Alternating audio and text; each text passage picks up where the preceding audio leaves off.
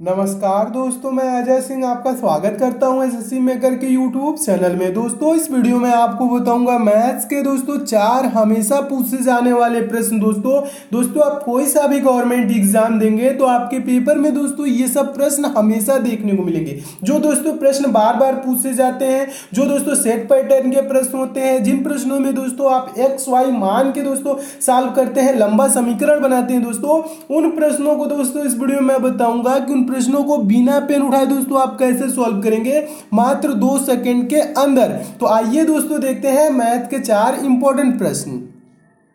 देखिए दोस्तों, पहला प्रश्न है, मोस्ट इंपोर्टेंट प्रश्न है और इस प्रकार के दोस्तों प्रश्न हमेशा आपके परीक्षाओं में पूछे जाते हैं। तो आप इन प्रश्नों को दोस्तों सॉल्व करने के लिए एक्स वाई मानते हैं और लंबा सा समीकरण बनाते हैं, उसके बाद सॉल्यूशन करते हैं और काफी इसमें समय लगता है। लेकिन दोस्तों इस वीडियो में आपको इस प्रश्न के लिए बहुत ही आसान ट्रिक बता रहा हूं दोस्तों। आपको पेन भी नहीं उठाना है, डायरेक्ट आप आंसर देंगे। तो कैसे देंगे, तो देखिए दोस्तों पहले प्रश्न पढ़िए। प्रश्न कह रहा है किसी संख्या के 2 अंकों का जोड़ 9 है। जोड़ का मतलब योग 9 है। जब 9 को उस संख्या से घटाया जाता है तब अंक अपनी जगह बदल लेते हैं। संख्या क्या है? प्रश्न को समझिएगा दोस्तों, अच्छे से समझ लीजिए तो आप सॉल्व भी कर लेंगे। प्रश्न कहने का दोस्तों मतलब है, समझिए, कह रहा है किसी संख्या के 2 अंकों का जोड़ क्या है? 9 है। 2 संख्याएं हैं दोस्तों, जैसे 45 है दोस्तों, 45 के 2 अंक दिए हैं ना, 4 5, इनका योग क्या कह रहा है दोस्तों? 4 + 5 बराबर क्या होना चाहिए? 9 होना चाहिए, यानी कि 9। तो 4 और 5 जोड़ेंगे तो 9 तो होगा ही ना। तो ऐसे कह रहा है कि आपको बताना है किसी संख्या के 2 अंकों का जोड़ क्या है दोस्तों? 9 है। जब 9 को उस संख्या से घटाया जाता है, जब 9 को दोस्तों संख्या से घटाया जाता है तो अंक अपनी जगह बदल लेते हैं। संख्या क्या है? अंक अपनी जगह बदल लेते हैं। कहने का मतलब है दोस्तों, ये जो 45 है, 45 में से अगर जो हम 9 को घटा ले तो अंक क्या होंगे दोस्तों? आपस में बदल लेंगे। यानी 45 की जगह क्या होना चाहिए दोस्तों? 54 हो जाना चाहिए। तो क्या दोस्तों हम 45 में से 9 को घटाएंगे 54 होगा? नहीं होगा ना। लेकिन दोस्तों इसको एक्स वाई मान के आपको सॉल्व नहीं करना है। कैसे सॉल्व करना है दोस्तों? मेथड का नाम है गो थ्रू ऑप्शन। हम इसको सॉल्व करेंगे दोस्तों, ऑप्शन से तुरंत आंसर मिलेगा। कैसे? पहले तो देख लीजिए, कह रहा है ना किसी संख्या के 2 अंकों का जोड़ 9 है। तो हम देखेंगे कि चारों ऑप्शन में किसका किसका योग यानी कि जोड़ 9 हो रहा है। 45 में क्या क्या है दोस्तों? पहला ऑप्शन में 4 5 को जोड़ेंगे तो क्या हो जाएगा दोस्तों? 9 हो जाएगा। दूसरे ऑप्शन में 36 है, 36 का मतलब 3 + 6 जोड़ेंगे तो क्या हो जाएगा दोस्तों? ये भी 9 हो जाएगा।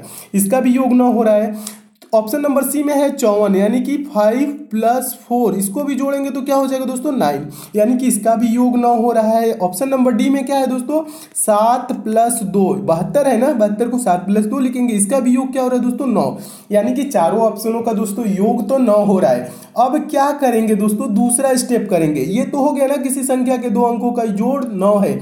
जब 9 को उस संख्या से घटाया जाता है तो अंक अपनी जगह बदल लेते हैं। अब हम इसमें से 9 घटा के देखेंगे दोस्तों।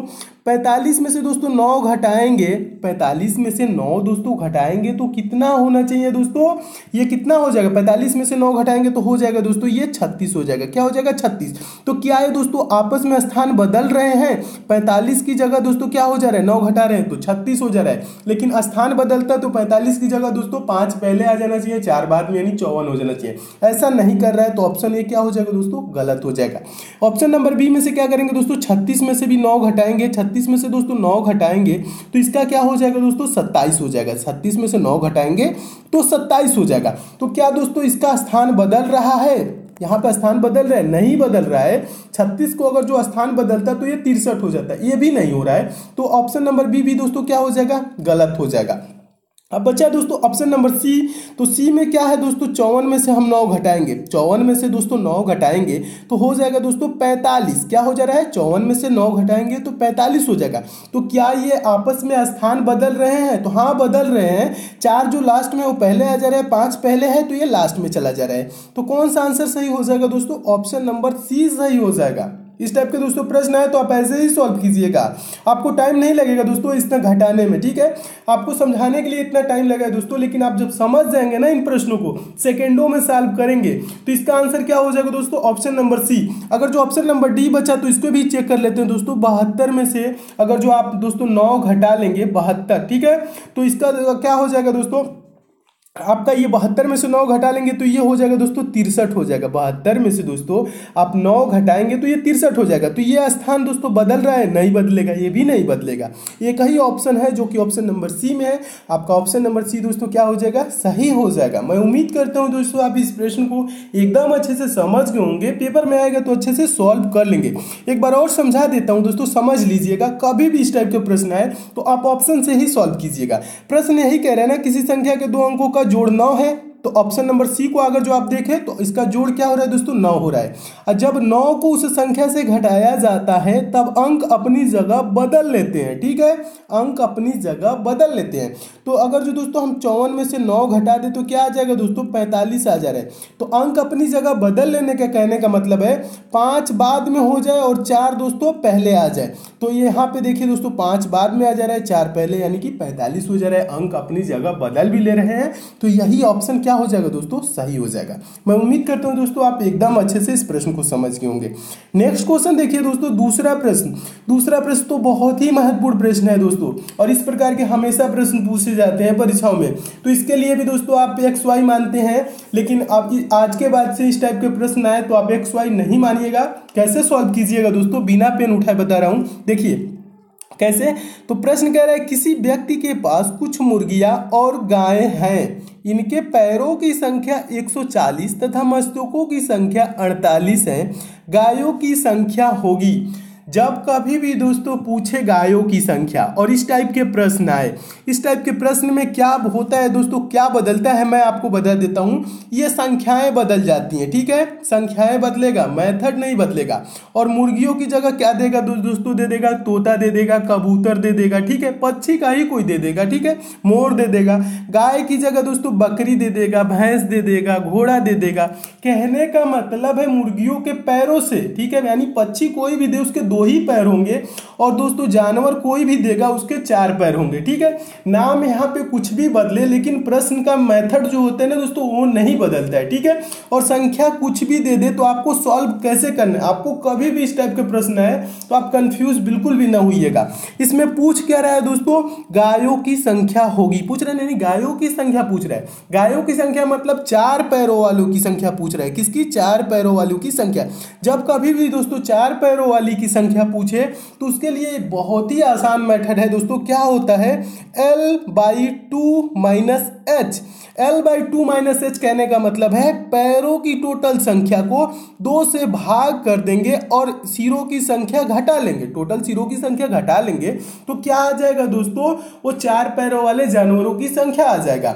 इतना कुछ नहीं आपको याद रखना है, L/2 - H याद तो बिल्कुल भी कुछ नहीं रखना है। आपको करना क्या है दोस्तों, जितने बड़ी संख्या है, यानी कि क्या है बड़ी संख्या, इसमें पैरों की संख्या है ना, बड़ी संख्या वही होगी 140। हम 140 को क्या करेंगे दोस्तों, L/2 का मतलब क्या होता है, पैरों की संख्या को 2 से भाग करेंगे। जो दोस्तों पैरों की संख्या 140, इसको हम क्या करेंगे दोस्तों, 2 से भाग कर देंगे, और इसमें से क्या करेंगे दोस्तों, सिरों की संख्या 48 है ना, इसको घटा लेंगे, आंसर आ जाएगा आपको। 140 को अगर जो 2 से काटे तो कितने बार में, 2 7 14, 70 बार में चला जाएगा। अब बचा क्या दोस्तों, 70 में से हम क्या करेंगे, इस 48 को घटा लेंगे। 70 में से 48 घटाएंगे तो आ जाएगा दोस्तों 22। ये जो दोस्तों 22 यानी 22 आ रहा है, ये क्या आ रहा है दोस्तों, 4 पैरों वालों की संख्या आएगा। यानी कि पूछ रहा है गायों की संख्या। गायों की संख्या कितनी हो जाएगी दोस्तों, 22 हो जाएगी, जो कि ऑप्शन नंबर ए में दिया है। आपका ऑप्शन नंबर ए क्या हो जाएगा दोस्तों, सही हो जाएगा।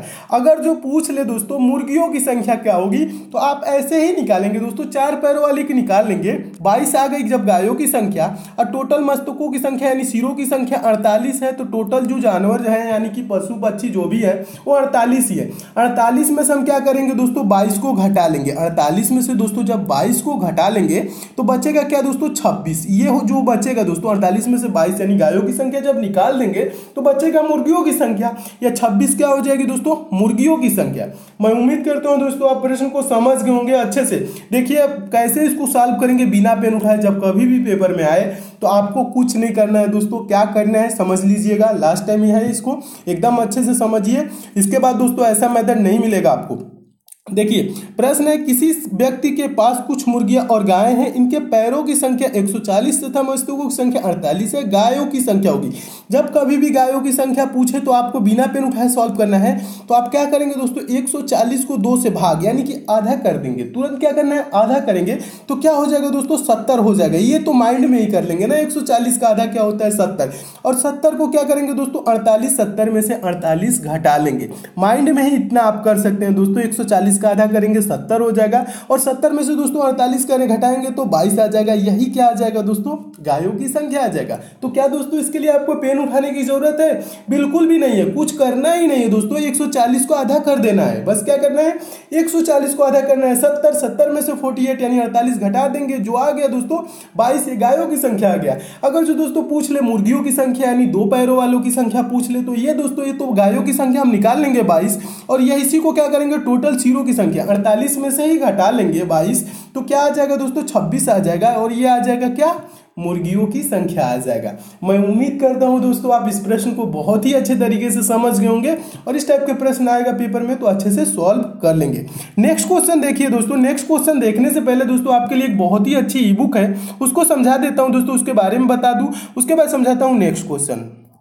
देखिए दोस्तों ये ई बुक है, बहुत ही अच्छी ई बुक आई है दोस्तों। ये पंचम पब्लिशर की दोस्तों ई बुक है। आपके जो भी आगामी दोस्तों परीक्षा होने वाला है, जैसे आरपीएफ एसआई या कांस्टेबल की एग्जाम देंगे, SSC GD, UP police, SI, लेखपाल, रेलवे, एसएससी की कोई एग्जाम देंगे, या अदर कोई सा भी दोस्तों गवर्नमेंट एग्जाम देंगे, तो सभी गवर्नमेंट एग्जाम के लिए दोस्तों काफी इंपॉर्टेंट ई बुक है दोस्तों। क्योंकि इस ई बुक में दोस्तों उन प्रश्नों को शामिल किया गया है जो प्रश्न हमेशा आपके प्रश्न पूछे जाते हैं परीक्षाओं में, जो प्रश्न रिपीट करते हैं दोस्तों। इस ई बुक में आपको 10 प्रैक्टिस सेट मिलेगा 50-50 क्वेश्चन के, और तुरंत उसके नीचे आंसर भी दी गई है, तो आपको पढ़ने में काफी आसानी होगी दोस्तों।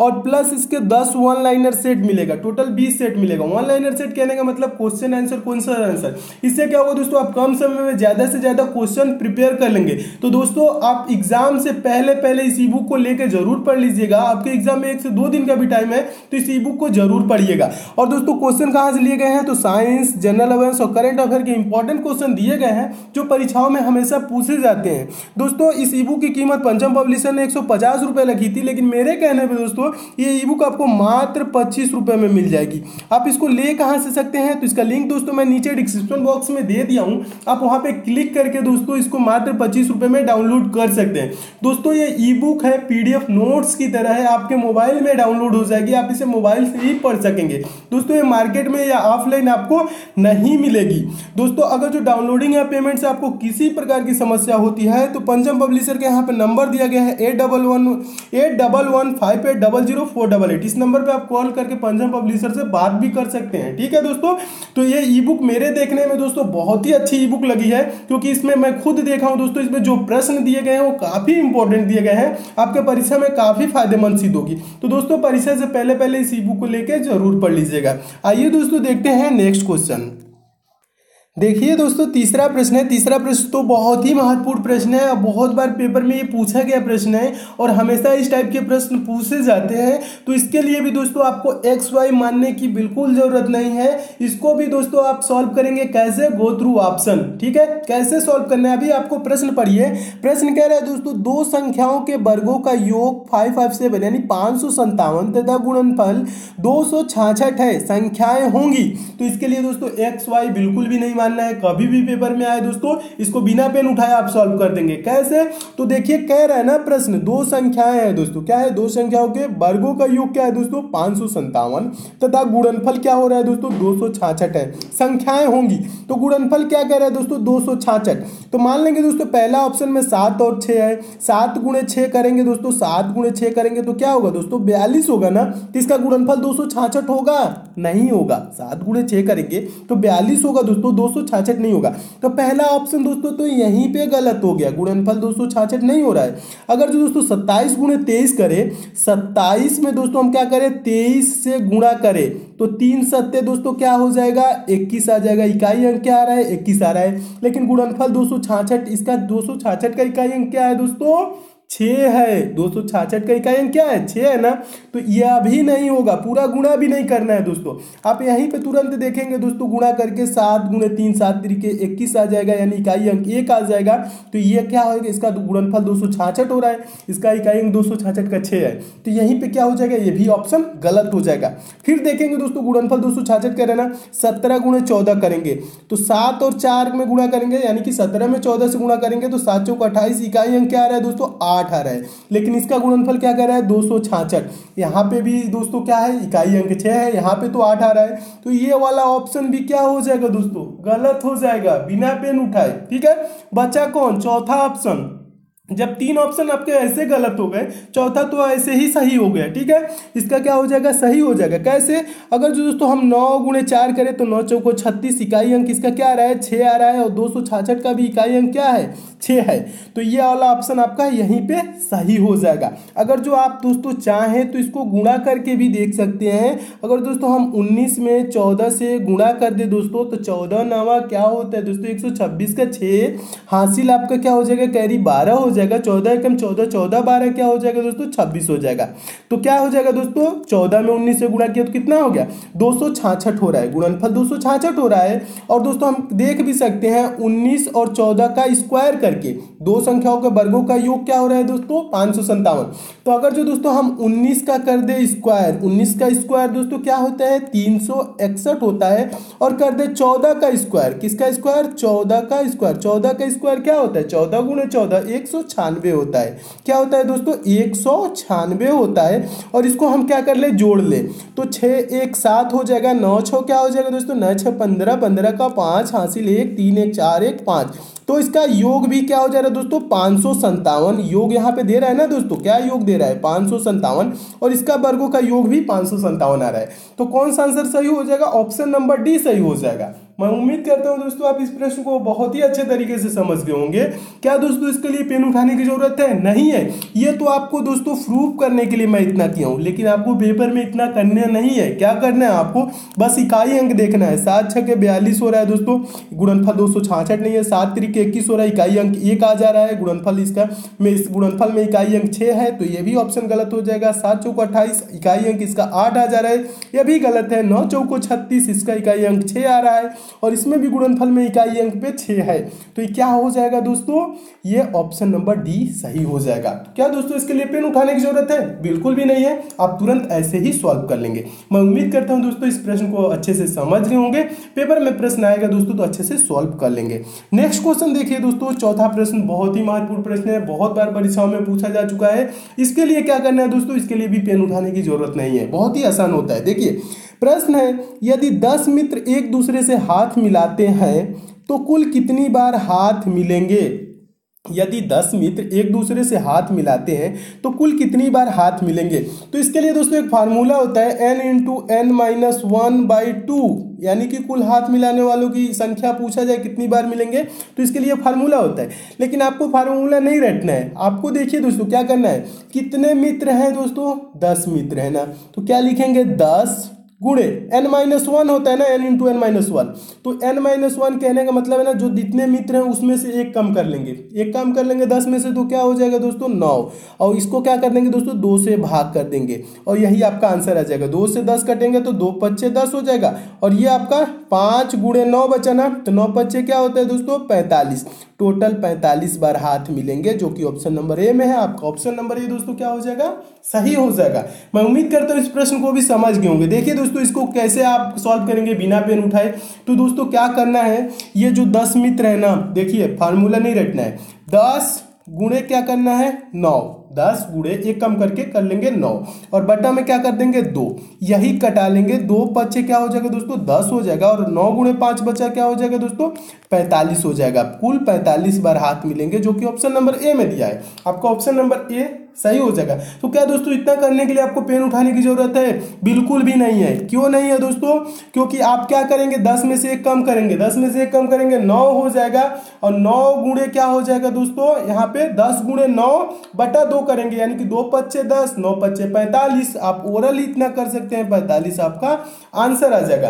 तो दोस्तों ये रहे आपके 4 बहुत ही महत्वपूर्ण प्रश्न जो हमेशा परीक्षाओं में पूछे जाते हैं। मैं उम्मीद करता हूं दोस्तों आप सारे प्रश्नों को बहुत ही अच्छे तरीके से समझ गए होंगे। दोस्तों अगर जो आप इन सब प्रश्नों की पीडीएफ चाहते हैं, इंपॉर्टेंट प्रश्न उत्तर की पीडीएफ चाहते हैं, सारे वीडियो की लिंक एक जगह चाहते हैं, तो दोस्तों आप टेलीग्राम ग्रुप को जरूर ज्वाइन कर लीजिएगा।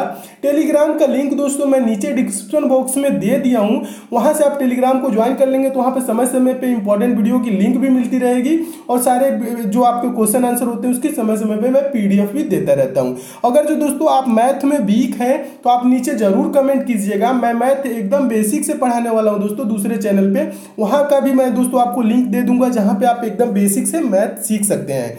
तो दोस्तों आप कमेंट करके जरूर बताइएगा मैथ में अगर जो आपको थोड़ा सा भी प्रॉब्लम होती है तो कमेंट दोस्तों जरूर कीजिएगा। मैं उम्मीद करता हूं दोस्तों आपको ये सब प्रश्न अच्छे लगे होंगे, और दोस्तों आपको ये सारे प्रश्न अच्छे लगे हैं तो वीडियो को लाइक दोस्तों जरूर कीजिएगा। लाइक वाला सिंबल ऐसे होगा, यहाँ पे प्रेस कर दीजिएगा, और शेयर भी कर दीजिएगा दोस्तों ऐसे, जहां सिंबल बना होगा यहाँ पे प्रेस करके फेसबुक, व्हाट्सएप, टेलीग्राम जितने भी दोस्तों आपके पास स्टडी ग्रुप हो उस ग्रुप पे इस वीडियो को शेयर जरूर कीजिएगा। और जो दोस्त इस चैनल पे नए हैं, जिनको दोस्तों हमारे वीडियोस की डेली नोटिफिकेशन नहीं मिलती है, तो नीचे दोस्तों रेड कलर का इस टाइप से सब्सक्राइब लिखा होगा दोस्तों, यहाँ पे क्लिक करके चैनल के साथ दोस्तों जरूर जुड़ जाइए। और बगल में बेल आइकन का दोस्तों सिंबल बनेगा, ये नोटिफिकेशन बेल आइकन होता है दोस्तों, इस पे प्रेस करके ऑन कर लेंगे दोस्तों तो ये ऐसे दिखने लगेगा। इससे क्या होगा दोस्तों, आप मैं जितने भी इंपॉर्टेंट वीडियो डालूंगा आपको उसकी आप तक नोटिफिकेशन यानी आप तक मैसेज आएगा। तो दोस्तों सब्सक्राइब और बेल आइकन पे प्रेस जरूर कीजिएगा। तो मिलते हैं दोस्तों अगले वीडियो में और भी महत्वपूर्ण प्रश्नों के साथ, तब तक के लिए दोस्तों धन्यवाद।